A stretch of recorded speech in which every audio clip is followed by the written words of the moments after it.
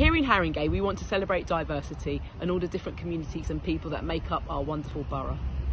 We want it to be a place where everyone is welcome and treated fairly, no matter who they are, where they're from, or what they identify as.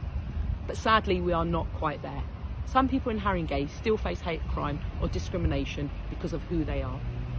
No one deserves this treatment, and it cannot be tolerated in our borough by anybody.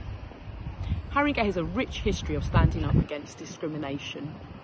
In 1986, the Labour-run authority set up the country's first lesbian and gay unit to champion the rights of LGBT people. We also saw the election of the first black leader of any council in Western Europe, Bernie Grant, who then went on to be the MP in 1987.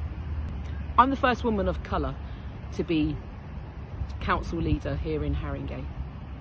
I'm the daughter of immigrants who came to this country in the 1950s and 60s. My parents faced extreme discrimination. They were spat at in the street, they were told to go back to their own country, and they lived through the Battle of Wood Green, where the far right attempted to take over on the streets here in Wood Green. But Haringey has always been a welcoming place, and the community then and now will always pull together to support those who fight discrimination.